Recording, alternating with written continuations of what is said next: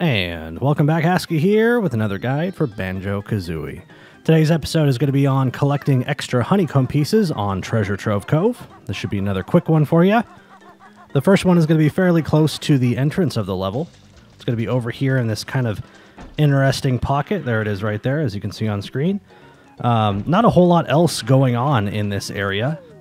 You wouldn't have really been over here for any other reason, so pretty good place to hide a extra honeycomb piece. Now we need to be somewhat careful. We don't want to be throwing ourselves down there just yet, just because of Snacker the Shark.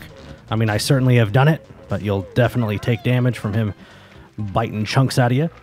Luckily, however, you can sort of disable Snacker the Shark. I had no idea this was a thing when I was a kid playing Banjo Kazooie for the first time.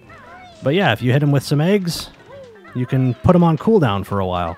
Now he's not dead. He's not gone forever.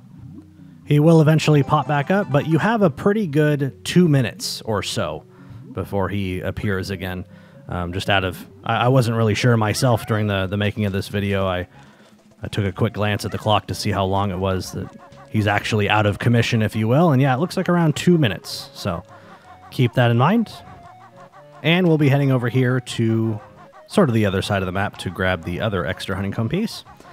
And this one is also hidden pretty well, in sort of a funny way, in my opinion. There it is there. Just a second ago, it was completely invisible because of the viewing distance in Banjo Kazooie. It's not very far. So you kind of really need to get pretty close to this box before you even see it. So make sure you're taking a good look out in the ocean for that one. And here comes Snacker again. I guess our 2 minutes is up. Interesting thing about Snacker, though, is apparently, and I didn't know this until I was working on this project, but yeah, there you go. It takes, after you've disabled him the first time, you only need to hit him one more time before he's disabled again. And then you have a whole nother 2 minutes to, do whatever you want out in the ocean. Anyway, though, that's going to be it for our extra honeycomb piece guide on Treasure Trove Cove. Thank you so much for watching. Next up is going to be our Claker's Cavern guide, so stay tuned for that, and I will see you in the next episode.